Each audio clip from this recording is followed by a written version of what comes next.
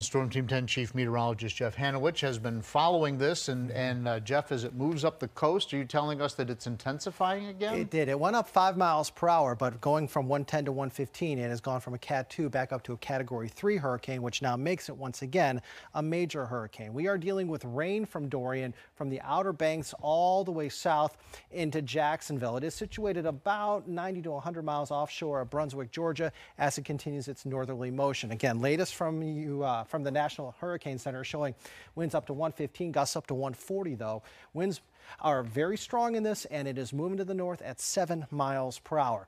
It is expected to come very close to making a landfall somewhere between, say, Charleston and Myrtle Beach, probably just staying offshore by around 10 to 15 miles, and probably making a landfall anywhere between Cape Fear and Cape Lookout, perhaps the Outer Banks of North Carolina as we head into late tomorrow afternoon or early tomorrow evening. So this thing could make landfall anywhere between the North Carolina and South Carolina border and the Outer Banks as we head into late tomorrow. And then it's going to push its way farther up into the maritime provinces of Canada as we head into Saturday evening. Now, we're talking a lot about landfall, but regardless if this thing makes landfall or not, it is going to be a very dangerous situation for the coastal Carolinas, as they're going to have anywhere from a 5 to 10 foot storm surge.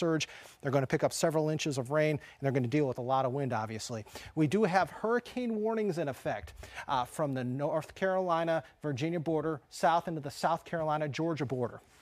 This does include Charleston, Myrtle Beach, Wilmington, and all the Outer Banks. I will tell you also that Virginia Beach has been and continues to be in a tropical storm warning. We're looking at picking up a lot of rain out of this thing, especially the farther east you go. Makes sense. 8 to 14 inches of rain possible in Charleston, 4 to 8 in Wilmington, 4 to 8 inches of rain possible in Virginia Beach. Those numbers then go down significantly the farther west you go, i.e. the farther you get from the center of the storm. But it's going to be a very dangerous situation for about the next 36 hours or so for the coastal sections of North and South Carolina.